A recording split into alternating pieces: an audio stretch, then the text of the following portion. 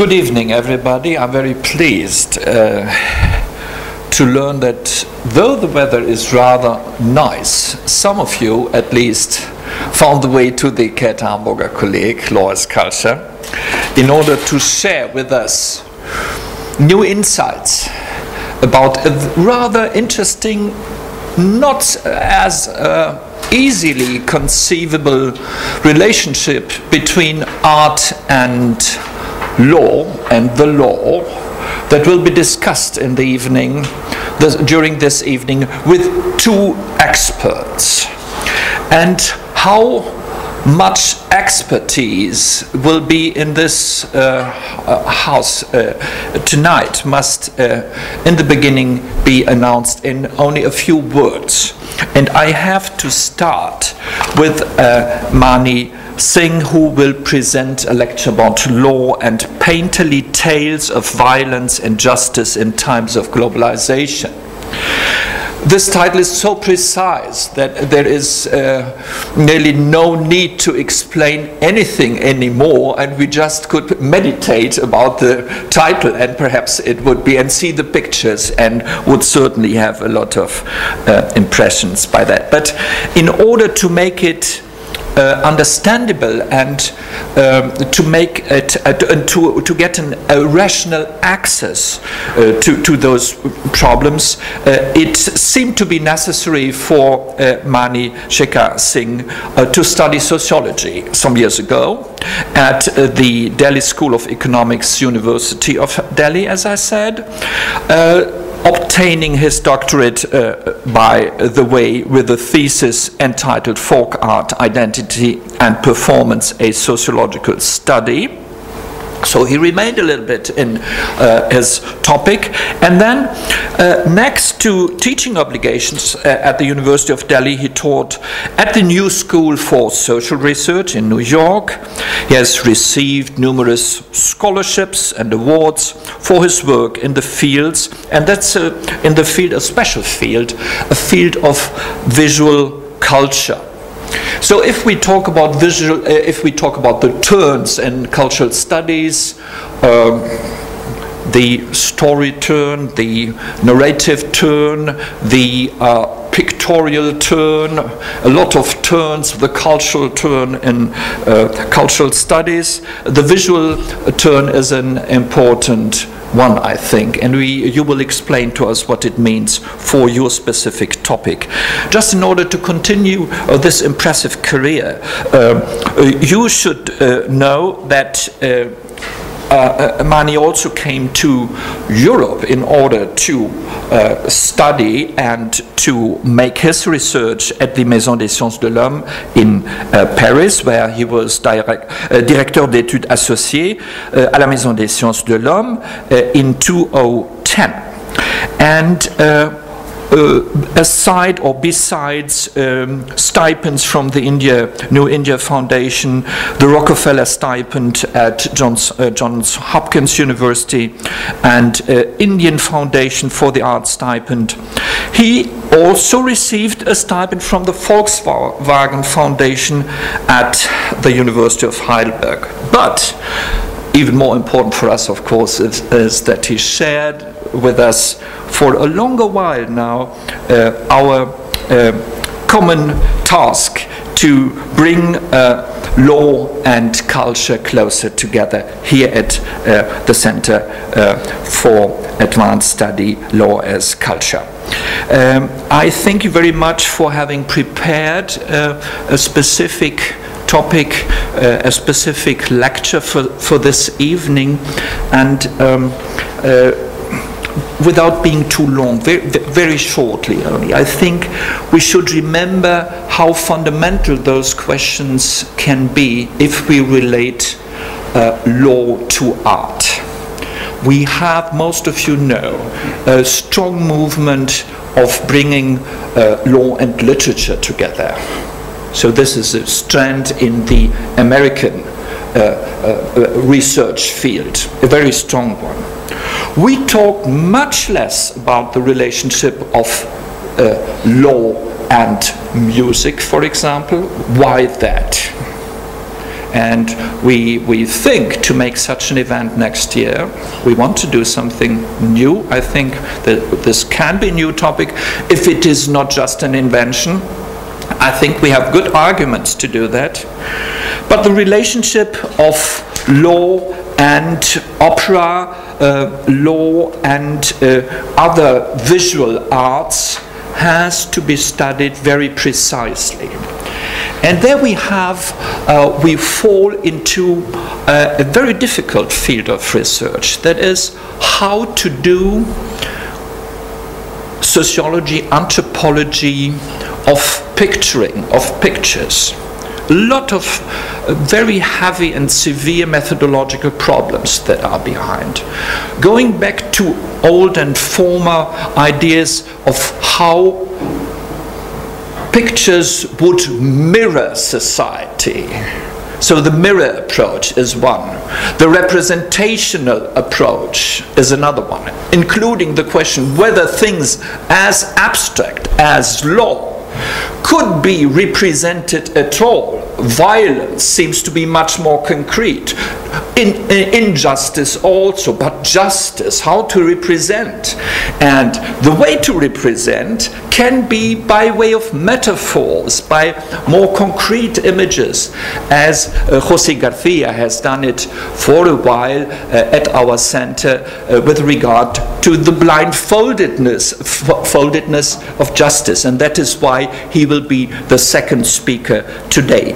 But to bring poethics, so to say, poetry and aesthetics to the side of ethics and the law, and to see what the relationship can be beyond just giving an image or just mirroring whatever it may be, perhaps also to be a critique of real life circumstances, and perhaps also in a way and in a direction to symbolically enforce the force of law. All this is possible as well. So we have a complicated relationship, but we have a special case. A special case in a specific cultural and civilizational context, where we would like to know whether the legal cultural environment, the perspective of the events that are elucidated by way of those pictures, have an impact also on the general question how to conceive this complicated, visibly complicated relationship of law and the arts. So I think we have a lot to learn from your lecture, and I'm very curious to know and also to see the pictures. Did you receive this wonderful invitation card? And I'm allowed to say it this time because it is not my proper pictures, it is just pictures from your art. And our artist, our designer in residence, he has done, I think, a wonderful invitation card for that. And I would like to give to make a little bit of applause for him. He's not present, but there will be people to tell him that we liked it. If you don't like it, you can refuse, of course, but I think it might also be a nice idea to remember this evening, because I have to say it from the beginning on that this will be the last lecture Mani can give during his current fellowship, and of course we hope to see him again on other occasions, because you're so much linked to our concerns, and it would be wonderful also to continue the interchange, because the interchange in this I was leaving aside is now going to your next place and your next professional appointment at Jindal Global Law School and India, and this is a very specific place. You have to go to the internet, you have to make your first impressions, and we are very much, we intend very much to continue the interchange and to make common projects for the future. But that's another story. So we go now to storytelling by way of pictures about horrible events you have to tell us about, but in the tension that we know also from other traditions, to see the beauty and the horror in the same time. And you will explain what this kind of tension might emotionally mean for those who look at those pictures, who made the pictures, and what they perhaps also intended to present and to represent. So thank you very much for coming, and the floor is yours.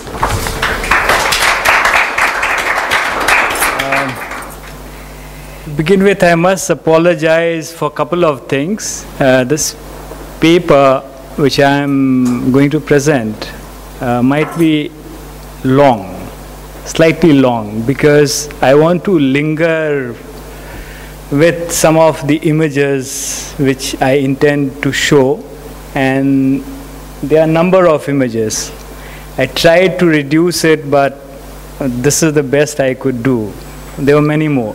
So 3 hours or 4 hours? Just no, 1 hour or so. Okay, that's fine. And I must also apologize that I am not very good at, just speaking without looking at the pages, the written stuff, because I have this propensity of meandering into whole lot of insignificant things, and then it will become 4 hours or I don't know how many hours. So I will try to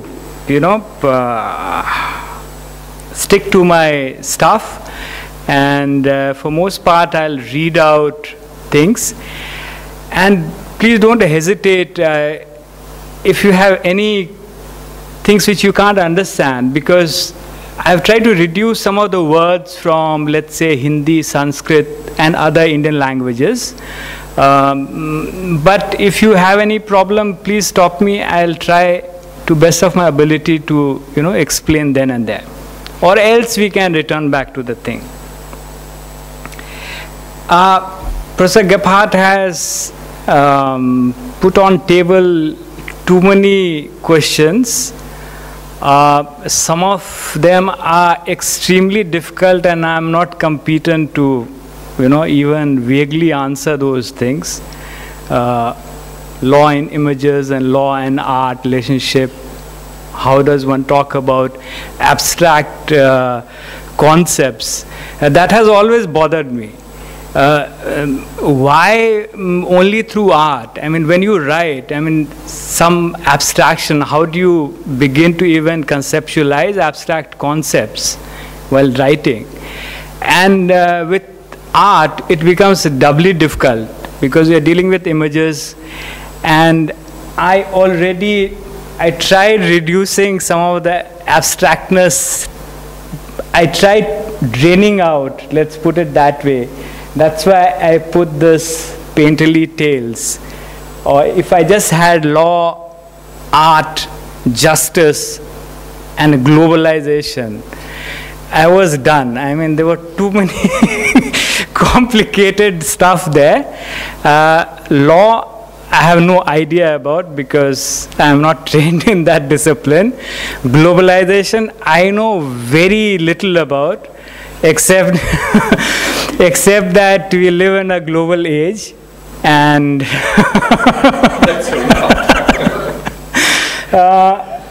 and justice, all of us crib about justice, but if you stop anyone and ask that what do you mean by justice, I think very few people will be able to tell you. It's again it's that complicated. But anyway, Having said that, what I'll try and do is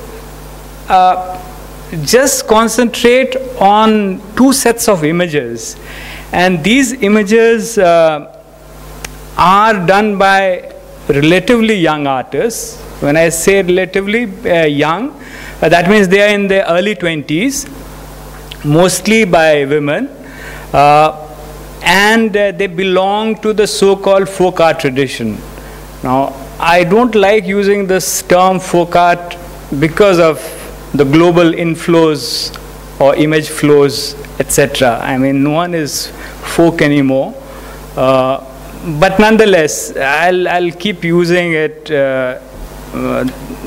at times. So let me begin. Then the increased attention to the visual and architectural depiction of justice, spurred by the recent literature, in particular Resnick and Curtis's majestic book, Representing Justice, invites us to take seriously questions regarding figuration, space, visibility, and the profound resilience connection of these qualities through the deployment and execution of justice. Alison Tate foregrounds the discussion on the topic into two broad ways of perceiving justice. While the first deals with notion of seeing justice, the second elicits debate around sitting justice. The scholarship around seeing justice has basically focused on visual representations of the allegorical female figure of justice, that is, the personification of justice as a historical and political virtue. Similarly, the writings on themes of sitting justice charts out the relationship between court architecture and adjudicatory democracy. Although the growing literature on the changing iconography of justice is insightful, it has more or less overlooked the ways in which the image of justice inhabits or has been made to inhabit post-colonial contexts. Nor has this literature sufficiently scrutinized those visual depictions of justice that belong to the of what one might call the folk or the vernacular cultural expressions. My presentation this evening is more exploratory than exhaustive in nature. Therefore, I will not aim to traverse the entire gamut of visual fields that I have just indicated above, although mapping their transformative journey remains part of my larger project. Rather, I'll make available some of the ways in which justice is visualized or finds its voice, as it were, in the pictorial language of Maithil art, a folk painterly tradition practiced primarily by women in Mithila region of eastern part of India. So, this is basically Mithila would be, it will also consist part of present in Nepal and basically mostly northern part of Bihar, Indian state of Bihar. Taking examples from the artwork of young painters, mostly women in the early 20s, I'll explore how violence and the possibility or impossibility of justice is pictured. Such picturization seldom derive the inspiration from the imagery enunciated by the state law in India. Even when the artists do tangentially allude to some of what some have called law's art, their creative ways of evoking justice inhabit legally plural worlds, sometimes implying a renunciation of state law. But before I delve into Maithil art's take on law, let me very briefly sketch the historical background of Maithil painting tradition. And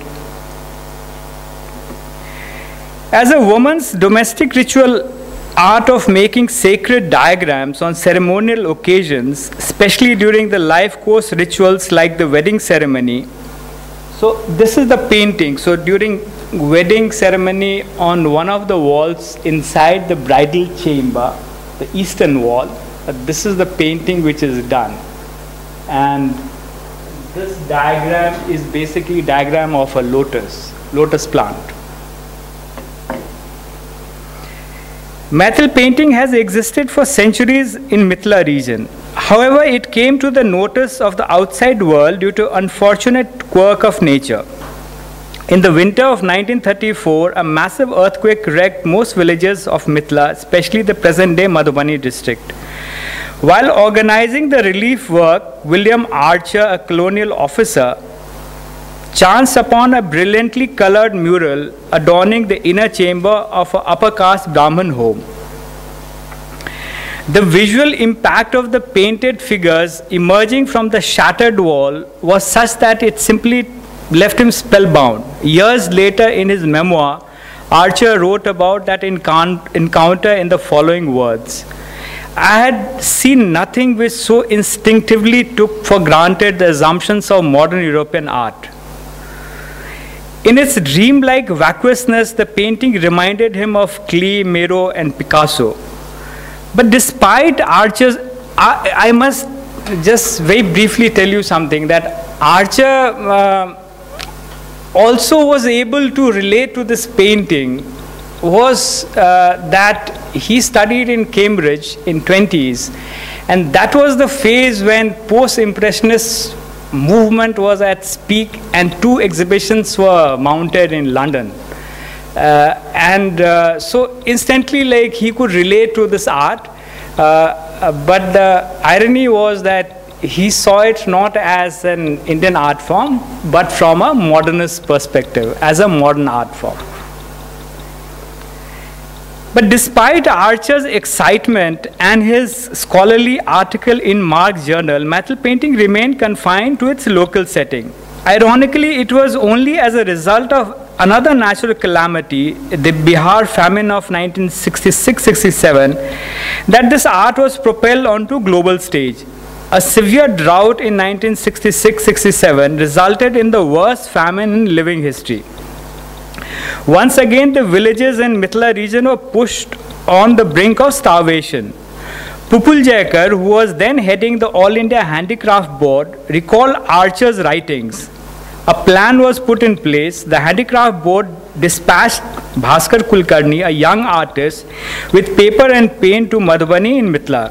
His brief was to motivate the women to transfer the ritual wall art onto paper, collect the finished paintings, and deliver them to Delhi office of Handicraft Board. The Handicraft Board, along with other government agencies, would then market these paintings in India and abroad. In the winter of 1967, the first large-scale exhibition of Maithil art was organized in Delhi.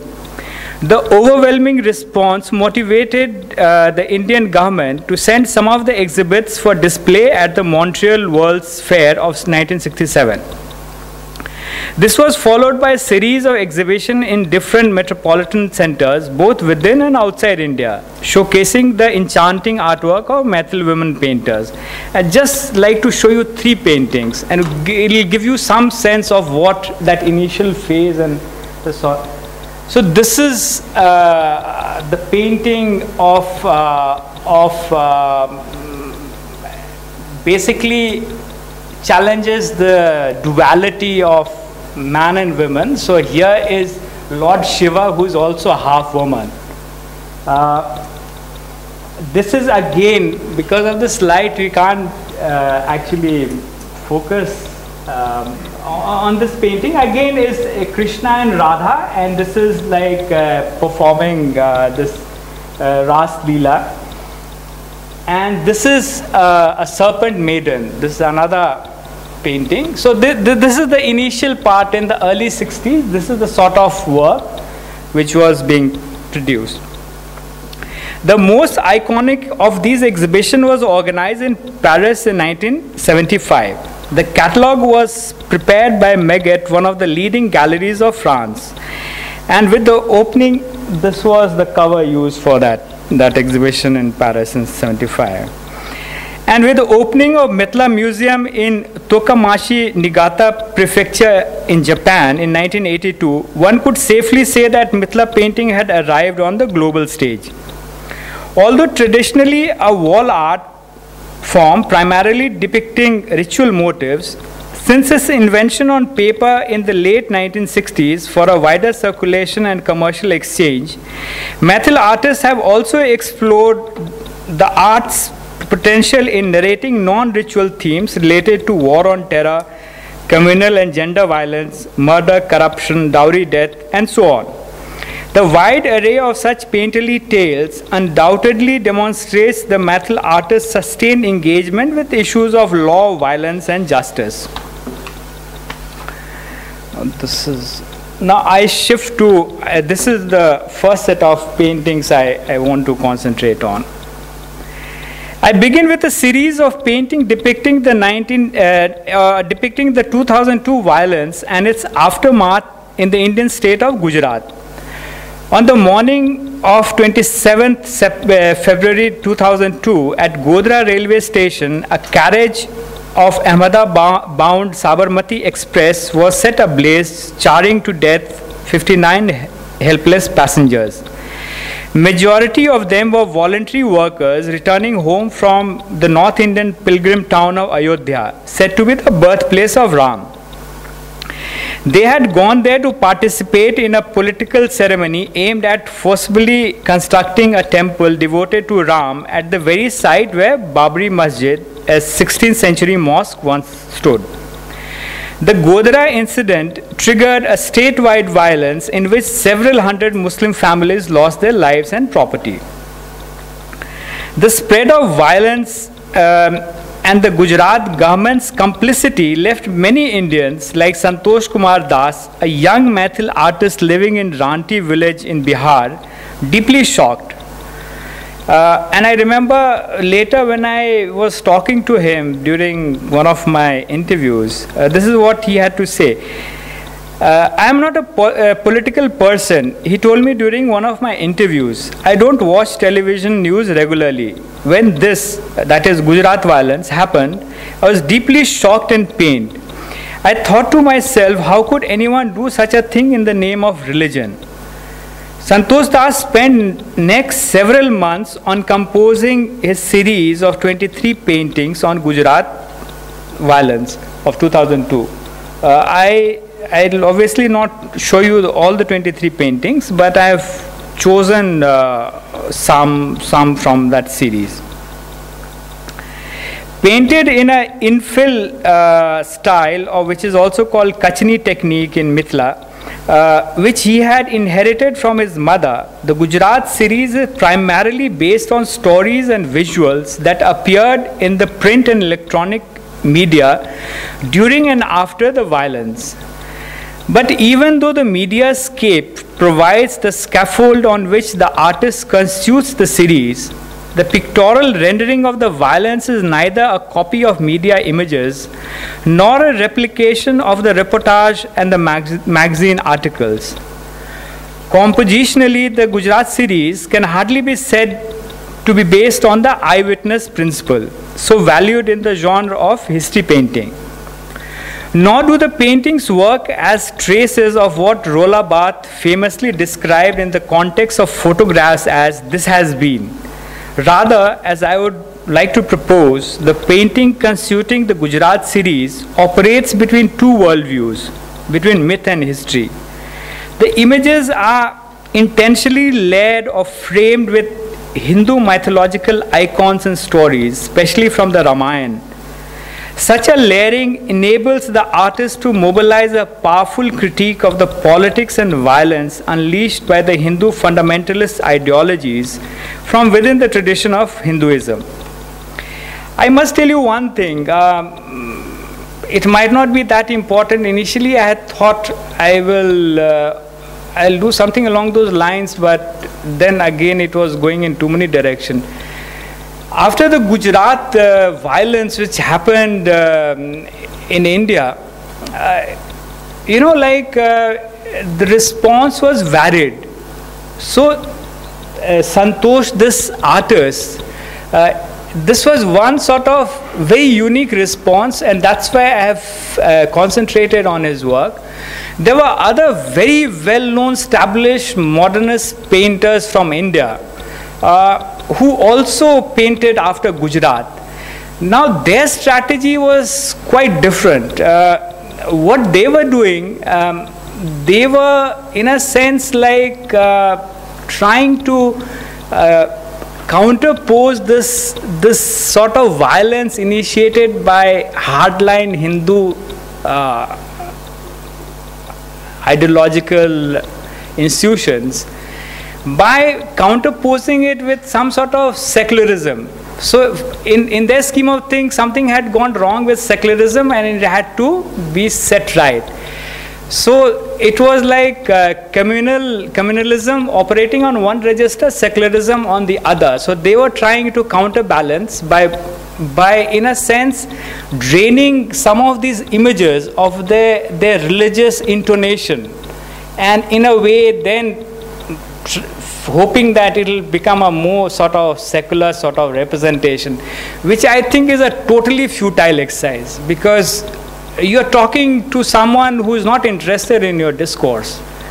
Rather, someone like Santosh, who critiques these ideologies from within tradition, and we'll see how. And I think that criticism is more powerful than a sort of this secularist sort of take on some of the paintings and the images. I wish I could have counterposed and done, but then it would have just become simply too long. I'll just concentrate on this and let's see where we get with this set of images. The first painting in the series depicts a circular image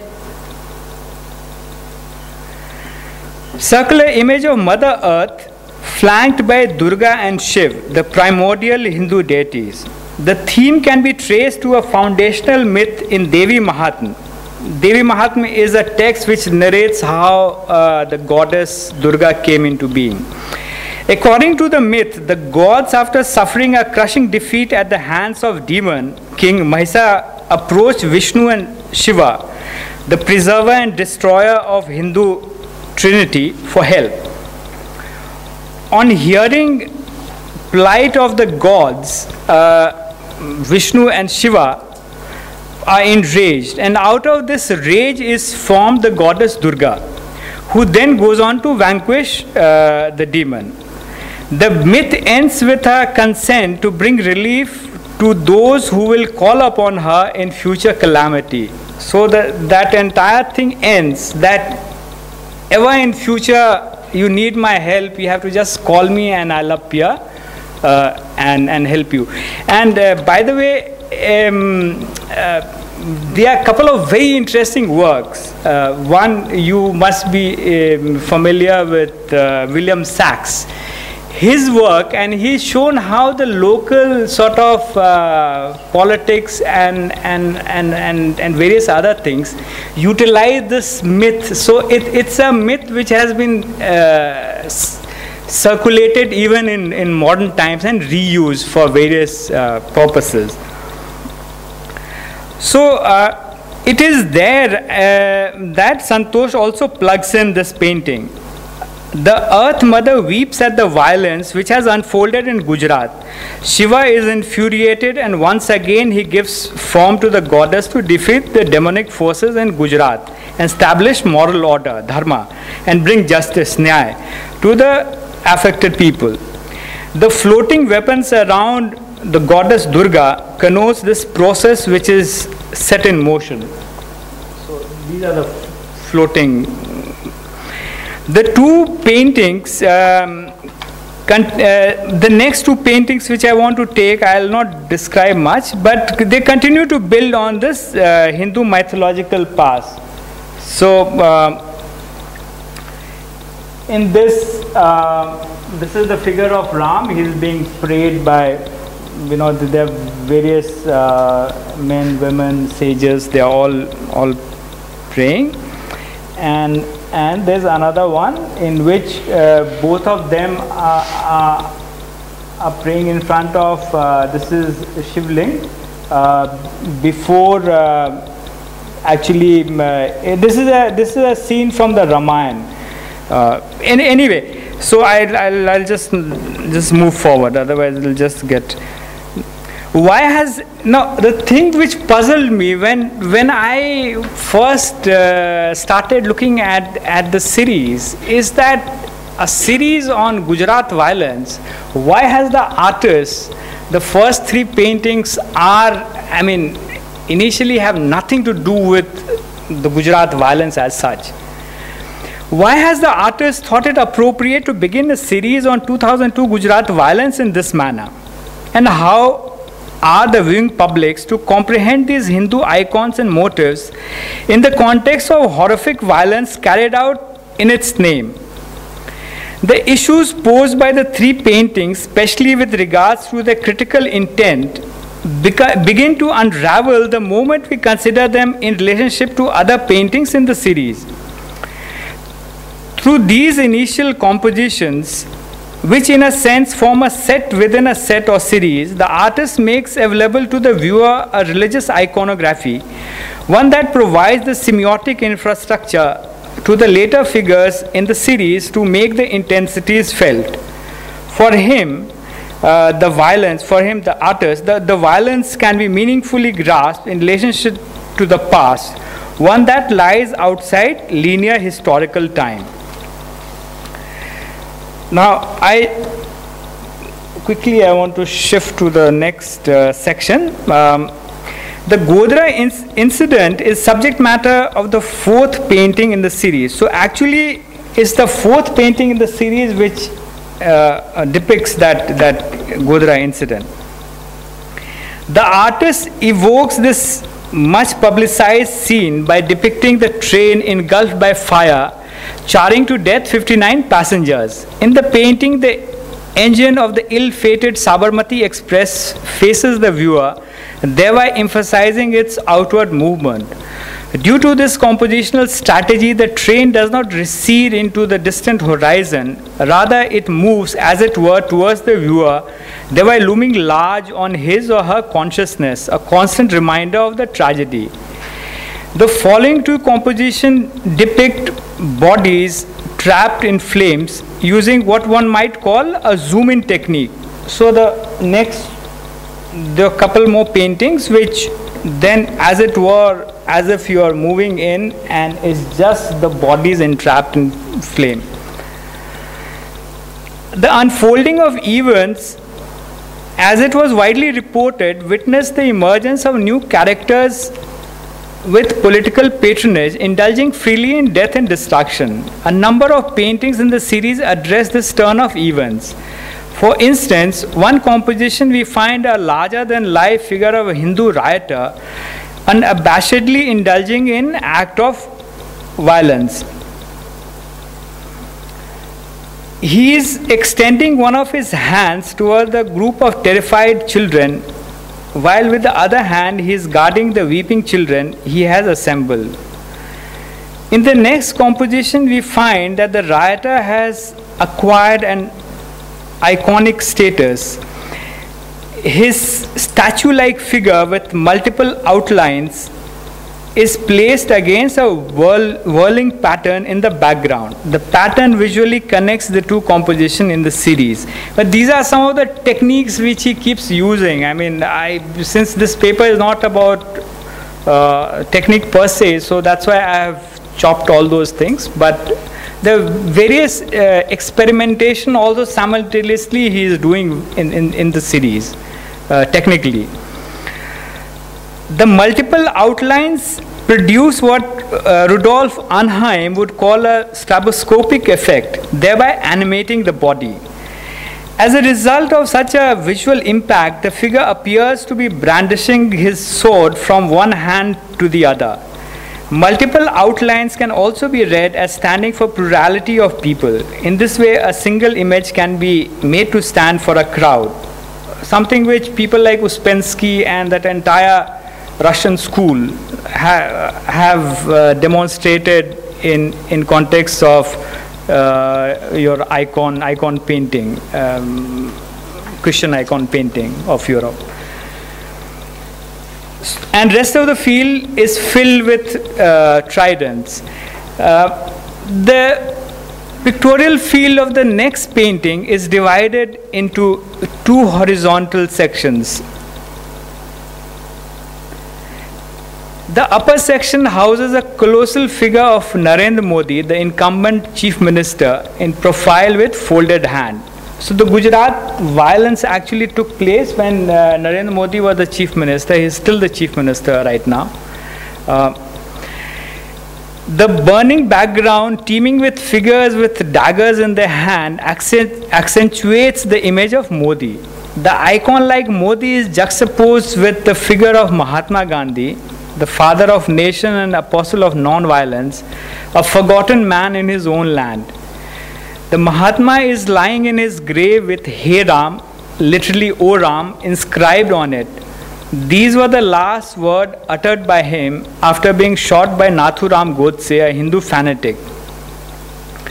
The inscription Hey Ram is epigrammatic in the classical sense. When read by the viewer, the inscription gives voice to the event that resulted in Gandhi's death, and thereby it assists in anchoring the floating chain of signifieds within the image field.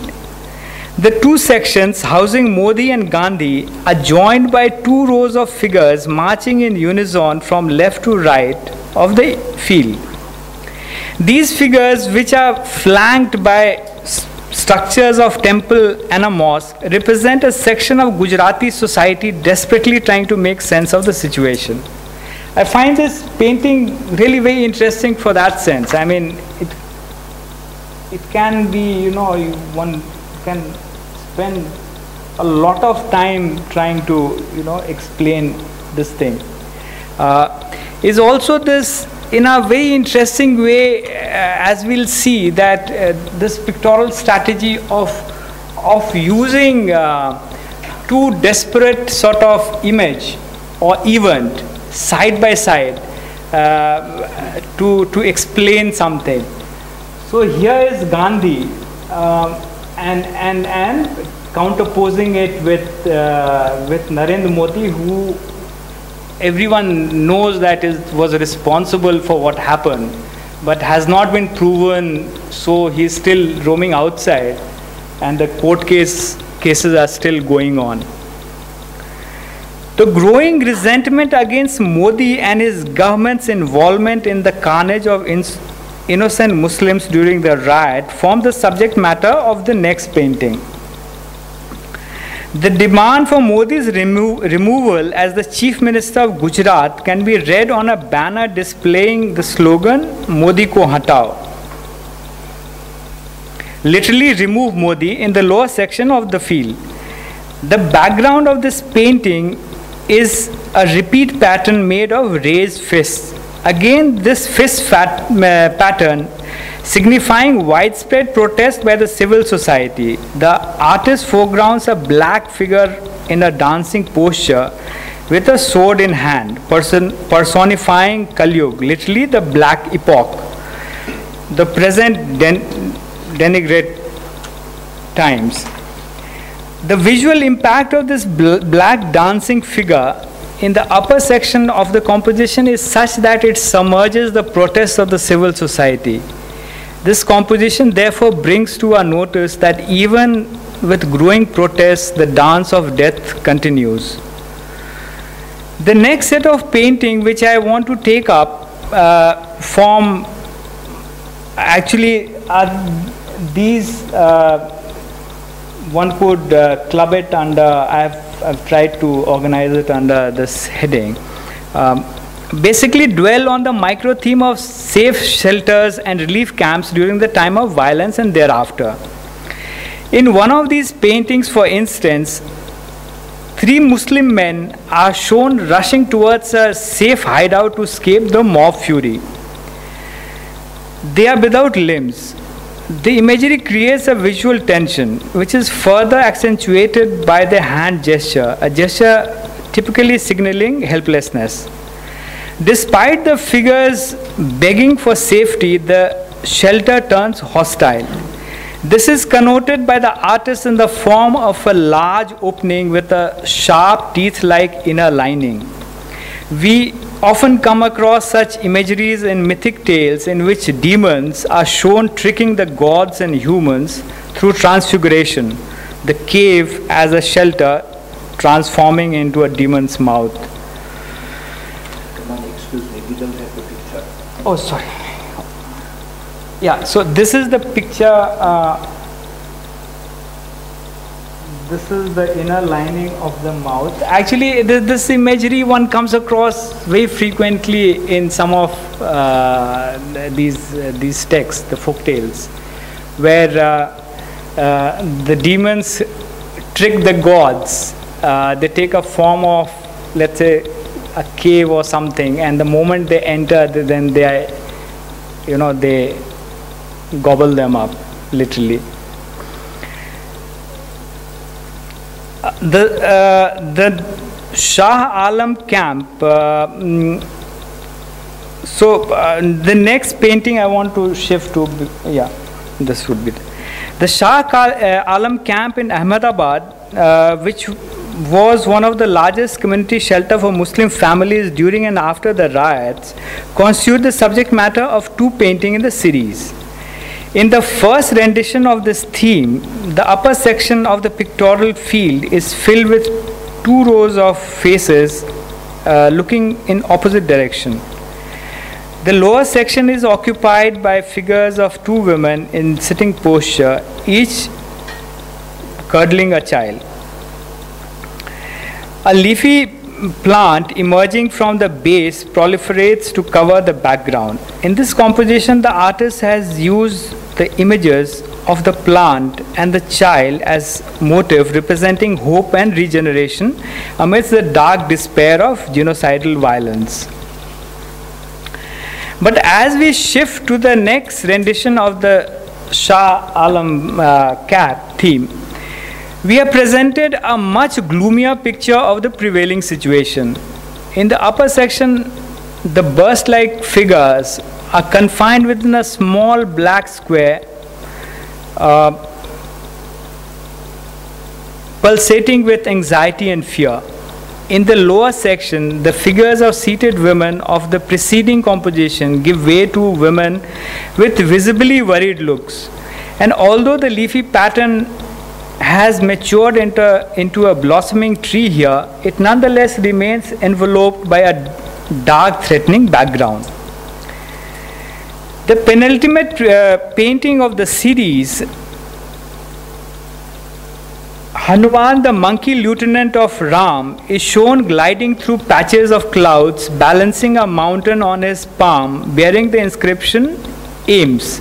Now, AIMS is All India Institute of Medical Sciences in Delhi. Santosh spoke about this painting as being a sequel to the Hanuman legend in Ramayana. In Ramayana, Hanuman is said to have brought an entire mountain full of a life-saving herb, Sanjeevani Bhuti, to the battlefield so that Lakshman could be treated with it. In this painting, the oral written scene from the Ramayana undergoes a visual substitution. The Sanjeevani Bhuti is substituted by the All India Institute of Medical Sciences, the battlefield by relief camp, and Lakshman by the ailing Muslim families. A full semantic unraveling of the picture, needless to say, depends not only on the viewer's knowledge of Ramayana scene, but also on the familiarity with the image of Hanuman carrying the mountain with Sanjeevani Bhuti to save Lakshman. Only then will the viewer be able to replace Sanjeevani Bhuti with the AIMS, which Hanuman on Ram's order brings in order to save lives of people in relief camp. I find this very interesting, again, painting where, you are playing with both mythic times and the historical time. The Gujarat series concludes with a painting that brings together distinct but interconnected micro themes. In the lower section, framed figures of Ram and Gandhi are placed on top of a burning train. Looking away from the viewers, the figures have one of their hands placed on their foreheads, a gesture signifying pain and anguish, and are shedding tears. Together, these grieving figures of Ram and Gandhi represent for the artist that voice of Hindu tradition which has been systematically marginalized by the hegemonic politics of the right-wing fundamentalists. The helplessness of Ram and Gandhi in the painting is made more pronounced by the large black trident piercing the image of weeping Mother Earth. The image of weeping earth in distress due to the scar left by the trident, representing violence enacted in the name of religion during the carnage, links this composition to the first in the series. The syntagmatic concatenation of images, to paraphrase Umberto Eco, greatly enhances this argumentative capacity. What I am arguing that, this series, although it unfolds in time, but it also challenges a certain notion of linearity. It folds back into its own self. So this last painting, in a sense, if I were to take you back to the first painting, it relates back to the first painting. Throughout this series, Santosh makes strategic use of Hindu religious symbols, motifs and icons such as the lotus, trident, the Shivlingam, as well as the relevant scenes from Ramayana and other Hindu mythological texts. However, this strategy need not be read as an apology on part of an artist located within Hindu tradition. Rather, his painting draw attention to the fact that religious icons and symbols are historically mutable, multivalent and open to political disruptions and manipulation.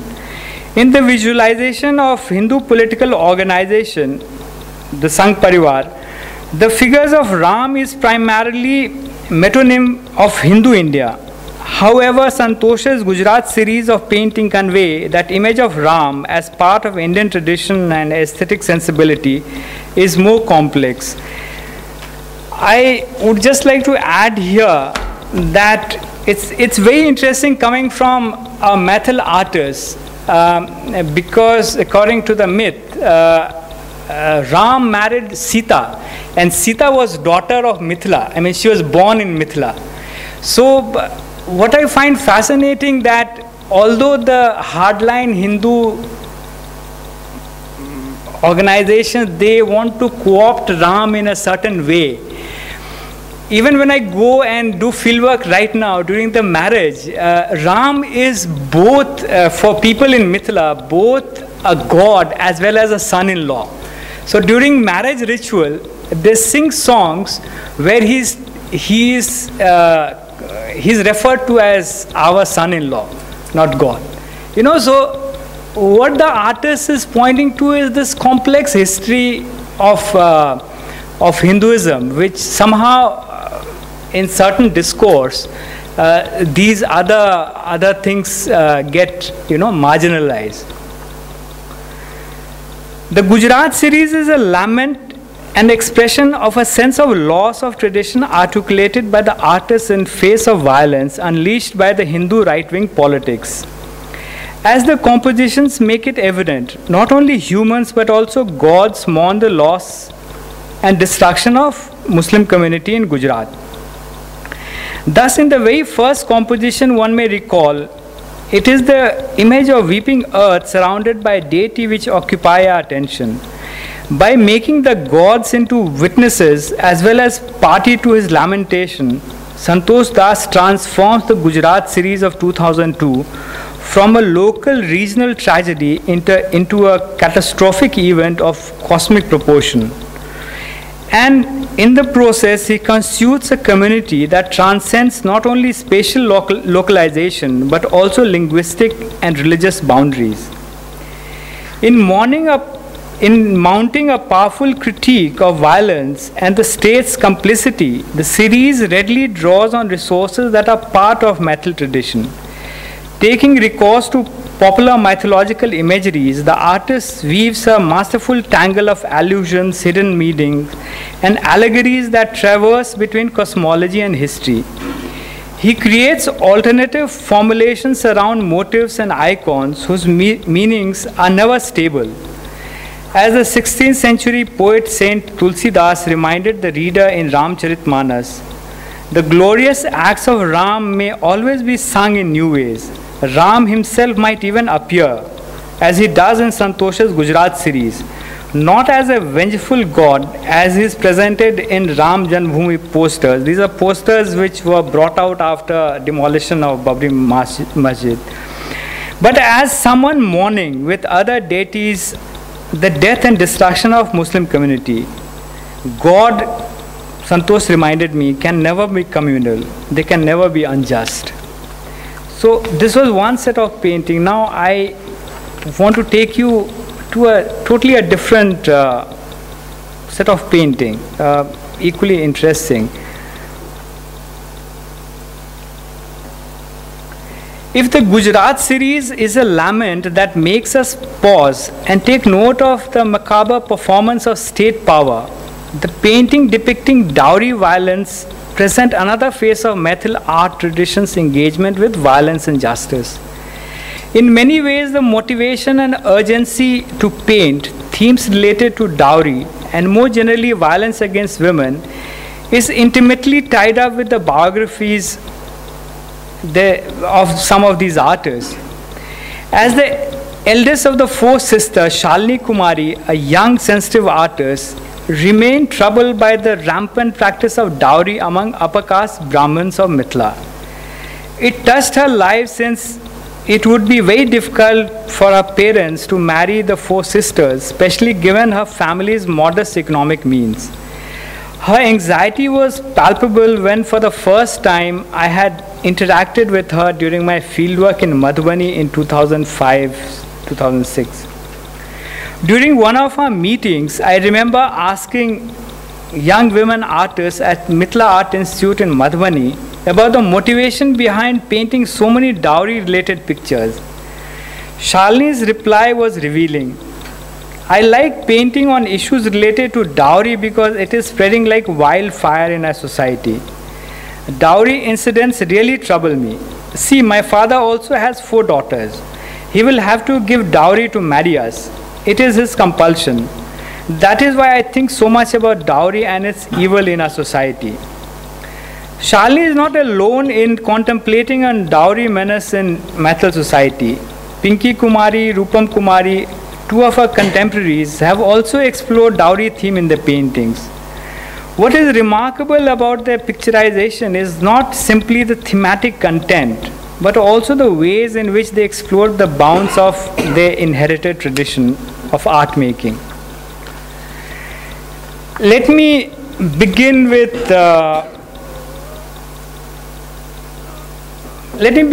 Pinky Kumari's composition titled The Cycle of Dowry. In the lower section of the image field, she has depicted a bridegroom leading the bride. They are set to perform Saptapadi, literally 7 steps, the circumambulation of sacred fire. With the completion of this ritual, the marriage is deemed complete. As we shift our attention to the upper section, we are faced with an upside-down figure of weeping bride seated in front of the idol of God Krishna. As Pinky put it, she is evoking Krishna to come to her rescue and relieve her from her misery like Draupadi in Mahabharata. The 2 micro spaces in the painting, connoting 2 distinct movements in woman's life, unfolding in different space and time, is separated by bilaterally symmetrical image of bride in chains placed at center of the image field. The dowry articles which surround the central image act as a lash, bringing together different micro spaces in the painting. As viewers are accustomed to linear or single point perspective, on the first glance we find Pinky's dowry composition visually disconcerting due to our inability to differentiate foreground and background near and far, and more specifically our difficulty in holding together different sections of the image field as a composite whole. Although for the purpose of describing the composition, I can continue to use the term upper and lower, or top and bottom, as we can see, the composition negates or challenges this very categorization. In the process, it releases or makes available a semantic charge, a surplus of meaning from within the image field. By juxtaposing the two scenes, that is the ritual of Saptapadi performed during wedding ritual. Just supposing these two scenes, the Saptapadi ritual during the wedding ceremony, with that of the weeping bride at a conjugal home, Pinky not only brings out the critical intonation of each, but very subtly also questions the popular imagination in which the ritual circumambulation around the sacred fire 7 times stands for the vow that the couple will not part for 7 lives. Now, this is something which has been perpetuated through Hindi films. There is nothing like this in the ritual text which connotes this. This imagery, which has no basis in ritual text, has been popularized by Hindi language cinema. In her visualization, there seems to be no escape from the dowry cycle and the violence built into the existing upper caste marriage system in Mithila. If at all there is way out of the cycle of violence and injustice, it is only possible with divine intervention. Justice for tortured bride, one might say, is always in waiting for the gods to make their appearance. In Rupam Kumari's picture story titled Bride Burning or a Woman's Fate, there is a denial of even this possibility. While Pinky hints towards violence within familial space, Rupam, as it were, takes domestic violence to its finality, the burning of bride.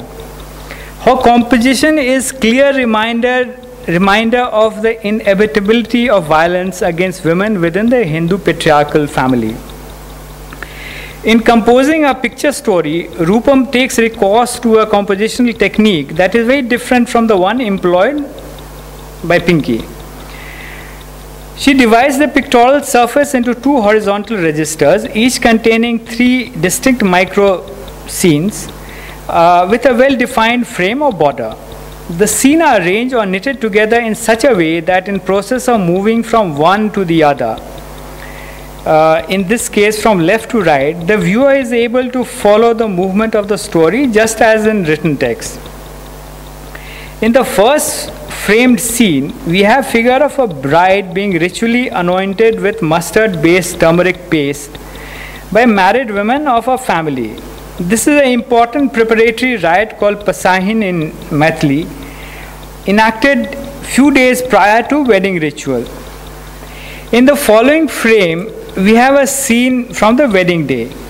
On his arrival, the groom is stopped at the entrance of the inner courtyard by women from the bride's family for ritual examination. As part of this ritual, referred to as parikshan, the groom is asked to recognize and name different household articles. As we shift to the extreme right frame of the upper register, we have a picture of Sindurdan, literally gifting of the vermilion powder. In popular imagination, the ritual of Sindurdan along with Saptapadi has immense symbolic significance. Although it is the Chaturthi ritual performed on the 4th day of the wedding which marks completion of marriage ceremony in Mithila, somehow the Sindurdan has come to connote completion of marriage due to the popular media or presentation in popular media like cinema. The upper register, as we can see, depicts 3 important rituals in the syntagmatic chain of events constituting the wedding ceremony at the bride's home. In contrast, the focus in the lower register shifts to a different time and space. The extreme lower left frame shows a bride being transported from her natal to her conjugal home. The following frame depicts the everyday life of a newly married bride in Mithila. Within the image field, the figure of bride sweeping the floor with a broom is overshadowed by her mother-in-law. She can be seen as reprimanding the bride for not completing her domestic chores. In the extreme lower right panel, the figure of the bride is squatting on the floor amidst her belongings. While her husband is pouring kerosene over her body, the mother-in-law is about to light the matchstick. Through the window, we can see two children playing outside. In Rupam's picture story about women's fate, it is this micro scene, a frame within a frame, which I find most numbing. Here, the dowry violence is in a sense normalized. Even as the brutal crime is about to be committed inside the house, the life outside goes on as normal. It seems to be a melancholic recognition. What can we do? Life goes on. I want you to hold on to this image for a moment. I'll return to it a little later in my presentation. Like Rupam and Pinky, Shalini too sets out to narrate a real-life story of a newlywed bride who was tossed to death for not bringing dowry. What she found disturbing was that the dowry death was reported as an accident. Few weeks later, the family performed a puja, worship, in order to purify the domestic space. During the purification rites, the 8-petal lotus diagram was used. Incidentally, the same lotus diagram also forms an important part of the wedding ceremony. In this flow diagram, Vishnu's footprints, his weapons and accessories are housed inside the lotus petal of the diagram. Shalini utilizes the lotus petal diagram, as a template to comment on dowry, which often is the root cause of bride burning in this region. Now here you can, this is a 8-petal lotus diagram, which is also used during, is a very important flow diagram used during the wedding. So what she has done, she has used that template to tell a story or tell her or comment on the, because to purify the ground after the dowry death, the same diagram is also used. In Shalini's composition, Vishnu's footprints at center of the lotus diagram is substituted by the sacred fire altar, in which the bride is shown in flames. As I have already pointed out, it is around the fire altar that ritual pertaining to the marriage take place. Surrounding the central image of the bride in flames, we have alternating figure of bridegroom and his father. While the bridegroom carries a board signifying his price in the dowry market, his father is blindfolded, connoting that he can envision nothing but dowry. The bridegroom image is further flanked by figures of middlemen or intermediaries, without whose intervention no marriage can be successfully negotiated in Mithila. The petal of the lotus diagram are adorned with alternating figures of bridegroom's mother with elongated tongue, signifying unending greed, and dowry objects. In the lower left and lower right corner, we have figures of the brides enclosed in flames emanating from earthen lamp. Above these two figures are situated the image of Lakshmi, the goddess of wealth and prosperity, and Vishnu, the preserver of the universe. Both these divine figures are shown mourning over the unfolding of the incident. The dowry theme finds expression in another of Shalini's many paintings. Once again, her motivation to do the painting comes from a real life event. The painting that I want to discuss is also inspired by one such story.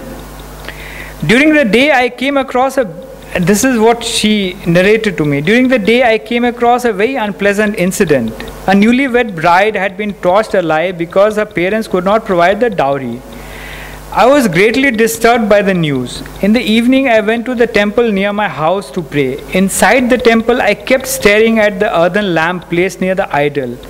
And the more I looked at the lamp, the more the image of burning girl came to haunt me. I came back home and decided to paint the story. Unlike Shalini's lotus composition, this painting is extremely dense, both syntactically and semantically. On the central vertical axis, she has placed a terracotta lamp on top of a beetle leaf. At the top, a woman is shown burning in flames originating from the wick of the terracotta lamp. The lamp wick in turn is fabricated out of the dowry articles. The middle section of the lamp is occupied by figures depicting the bride's parents. Both are in distress due to unending dowry demands imposed on them, as well as the inability to save the daughter's life. The bride's parents are surrounded by a plethora of weeping eyes, each connoting a parent in a similar situation. The bridegroom's parents, with their unending demands for dowry, occupy the base of the lamp. Just below the lamp is, in the lower section, we have the figure of bridegroom in a confused state of mind. He desires a good bride. His parents want a good daughter-in-law who would also bring a lot of dowry. The resolution of the dowry problem, as the painting tries to draw attention to, lies not so much in the iconic figure of Lady Justice or in the provisions in the IPC, Indian Penal Code, but tacitly in the figures of the bridegroom and his mother. In the lower right hand corner, the image field, we can see the bridegroom's mother emerging from the jaws of dowry, protesting against the dowry practices. Similarly, in the lower left hand corner, the bridegroom can be seen emerging from the jaws of wealth, holding the bride's hand. Shalini's depiction is more than a visual documentation of a real life event. It is also a portrayal of a route, a way out of the existing dowry problem. Now I shift to one of the most disturbing painting I have come across. Now let me end with a most provocative painting I have seen done by a Maithil artist. Title, What Should Happen But Has Not Yet Happened. This painting of Supriya Jha was recently displayed in an art exhibition in Delhi. In the left section of the picture surface, we see a trouser-clad man pouring kerosene over a despondent woman squatting on the floor with her wrists tied. The figure adjacent to her has a lit mastic in her hand. She is about to set ablaze the woman sitting on the floor. The trio in the scene are the mother-in-law, her daughter-in-law, and her son. As we shift our attention to the right section, we see a community of agitated women marching into the house with the intention of preventing the mother-in-law for setting on fire her daughter-in-law. When we look closely, we find that the woman leading the agitated group also has a lit mastic in her hand. She is proceeding towards the mother-in-law with the intention of burning her. Another woman protester can be seen pouring kerosene over the mother-in-law through the outward-facing window. How are we to comprehend this rather unsettling picturization of justice? Should it be simply viewed as a portrayal of vigilantism frequently reported in press? Or is there something more to this painting that escapes the first cursory glance? Before I address these issues, I would like to take you back to the last panel of Rupam Kumari's picture story.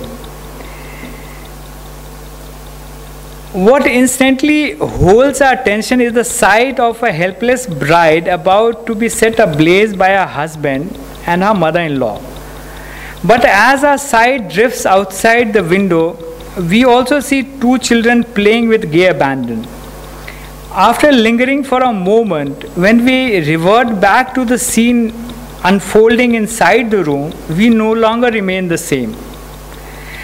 The concatenation of these two visual enclaves, as it were, burdens the panel with additional set of meaning. Now let me place this panel alongside Supriya's painting. And at once one is led to voice with her. But why should life simply go on as normal? Supriya's painting, I would like to argue, can only be meaningful understood in relationship to other paintings that I have discussed. Why did she compose the painting in this manner? Her answer takes us to the heart of the issue. And this I'm quoting her. By the time the police registers the case, if at all they do, or the courts intervene in the case such as these, it is invariably too late. The bride is murdered. The community of women who intervene in the picture are not concerned with securing justice through state law. Rather, the notion of justice is practical and symbolic. Practical in the sense of preventing the murder from taking place, and symbolic by making or setting a precedence of justice that no mother-in-law would dare to burn her daughter-in-law ever again. Would not women in revolt fear law's retribution? I asked her. She replied with a smile, it does not matter what the law and the courts say or do. What can they do? How will it be proven that the women burnt the mother-in-law? No one would give evidence against the group of women in revolt. The image that congeals is of a community of women, one that in a different context Vinadas calls affiliative community, who unlike state law not only have the power to intervene but also prevent cases of bride burning, sit on judgment and extract punishment by investing the violence on the perpetrators. The visualization of the burning of the mother-in-law is subversive within a visual economy accustomed to representing burning brides. The image of a threat to burn the mother-in-law as an act of resistance, as a deterrent, Supriya believes, would end dowry violence, accompanies the rejection of state law as a site of justice, for state law can only resurrect justice after the bride is dead. Supriya longs for a life for the victim of the dowry violence and refuses to visualize the murderous mother-in-law as a passive agent of patriarchy. State law cannot gift life to the victim of dowry harassment. It is the radical affiliative community of women who can do so. The visuality that Supriya makes available through a painting forces one to think, what if? Its provocation lies not so much in imitating or mirroring reality, but imagining a possibility of a future opulent with better tomorrow. In doing so, she translates anger rather than sorrow visually. It is what if which opens out a series of thought on how one may visualize justice. Thank you.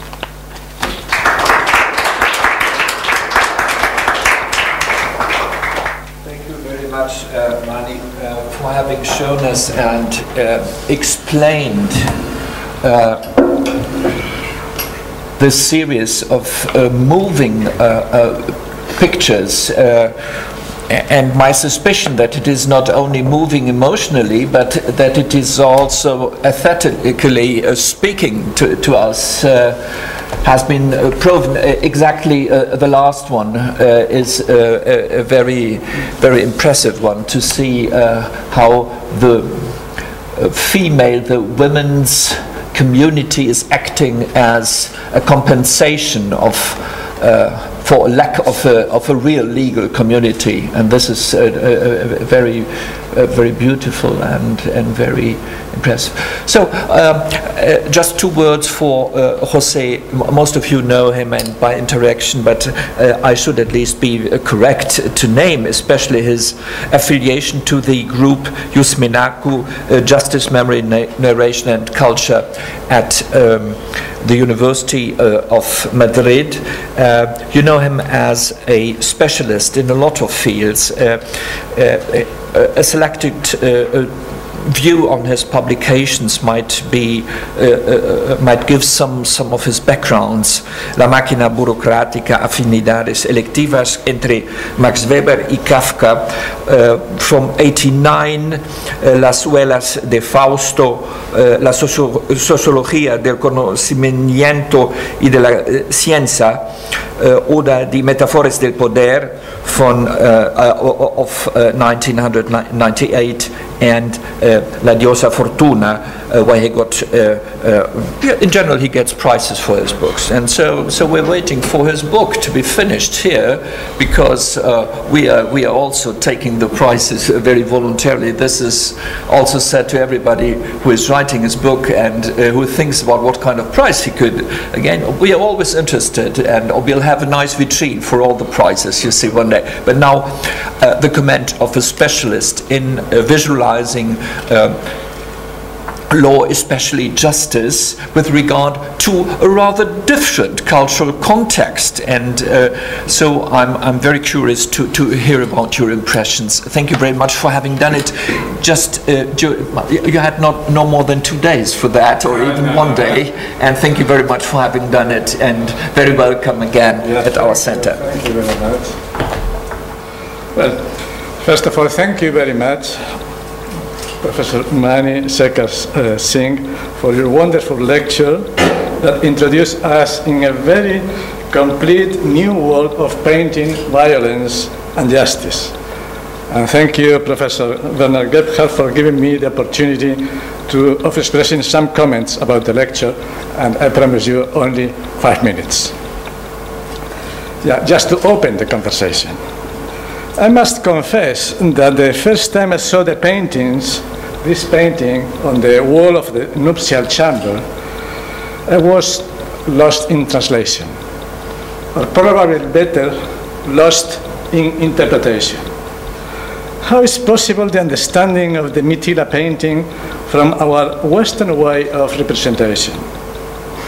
I'm just now writing a book, as you know, on the different traditions of representing justice in Western countries, especially about the goddess of justice, or Lady Justice, in a more contemporary denomination, and her extremely good side during centuries, and how and why the blindfolding on her eyes was introduced, and how the blindfolding was changing in history up to now. When I saw for the first time this image, I thought that I had to put away my blindfolding on my eyes, my Western prejudices, in order to understand a complete new world of painting and representation, and try to introduce myself in it.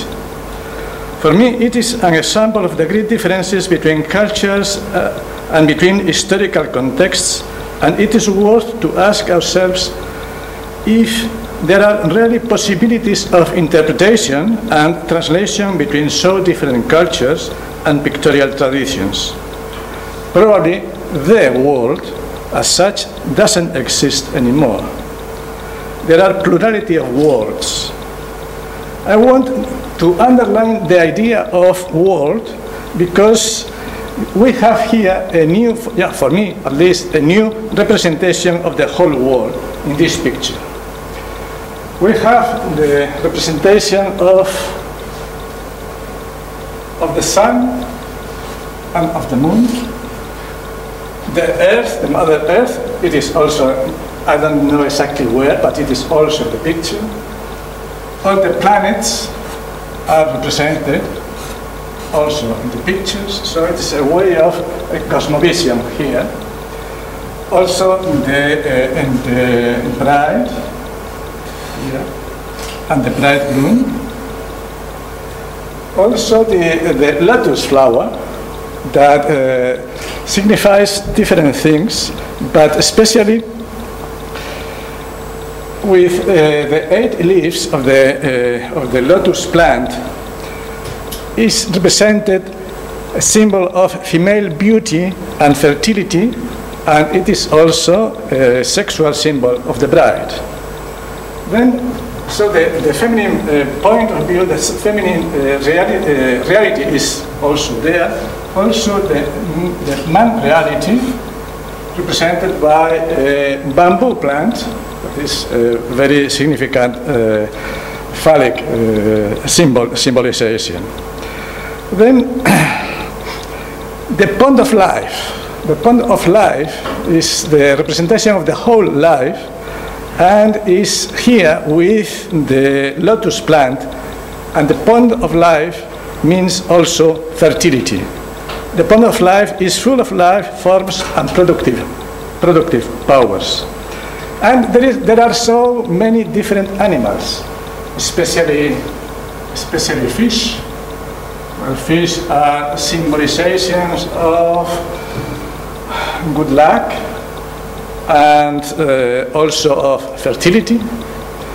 There are parrots, so many.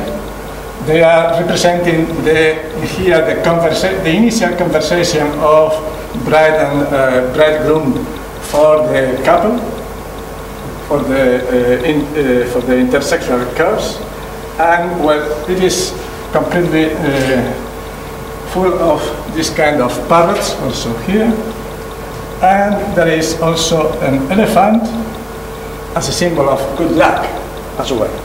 So everything is in the picture. A whole world is in the picture.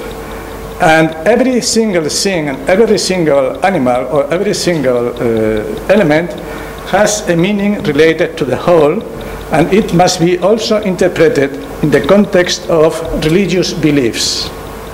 The whole composition, the geometry, I was also very astonished because of the geometry, and the variety of figures are very relevant. Well, the second point of my observation is about the interesting short story that Mani explained us about Maithil art and the change from the private sphere where this was put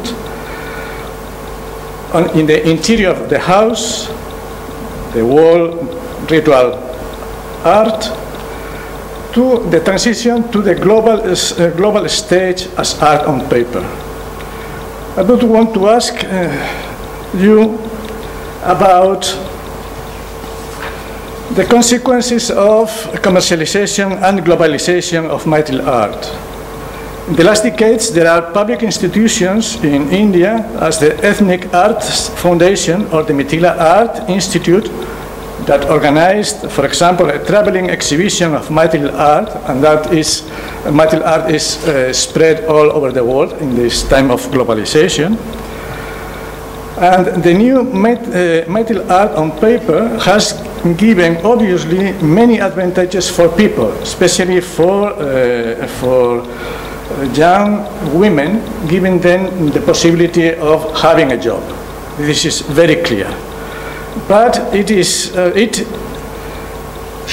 it also helped to the institutionalized of this kind of painting by the state institutions can make also to lose independence and freedom.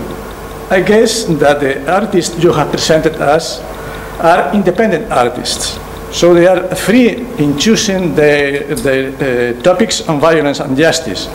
But my question is, there is a gap between these artists and the other artists working in a more institutionalized way. Third point is about meditation on violence and justice, the Gujarat violence of 2002. Well, I can't show you, repeat all the pictures because I have no time, but I want to stress that I was also puzzled by the representation of different gods and goddesses in other paintings, especially in those series, in this series about the violence in Gujarat. There are Radha and Krishna, or Clytemnestra, the self-decapitated goddess, or goddess Durga and Shiva in Gujarat series, or Ram being worshipped by the Latian sages. There is a mixture, a very strange mixture, if we see it from the Western perspective, a mixture between myths, religion, and violence in everyday life. All this is put together. I don't know exactly why. I would want to hear more about that. This mixture is also to be seen in other pictures, in picture number 10 in the paper. The paper Mani gave me, the pictures had a number, but here the number had disappeared. Well, this one? No. Well, I think this one is wonderful. It's wonderful. Yeah, the perspective of the train coming to the view, the brand, the fire of the train, and the train is also having two different positions. That is number 10. Yeah. Oh, then I have other illumination. Well, it is the same. You can just it is the same. Shift it, yeah. Yeah. Whichever you want. Yeah. Well, there are so many other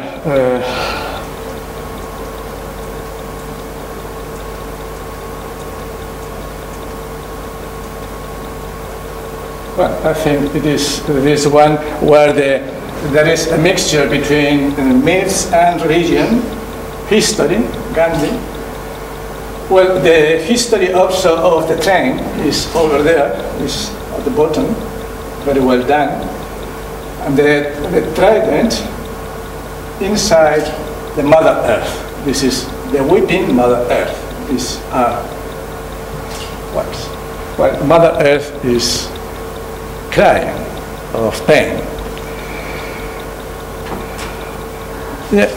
Then about dowry, violence against women and the possibility of justice. This is the last point I would want to stress. I would want here to stress in relation between the picture 2 I was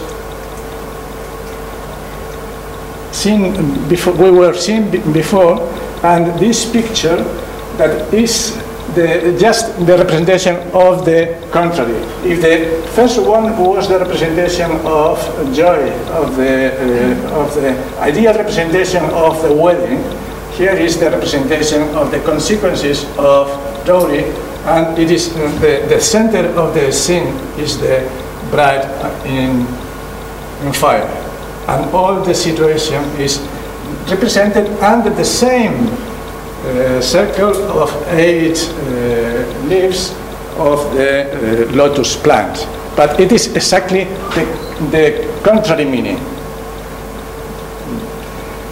I think this is a very good way of transforming this the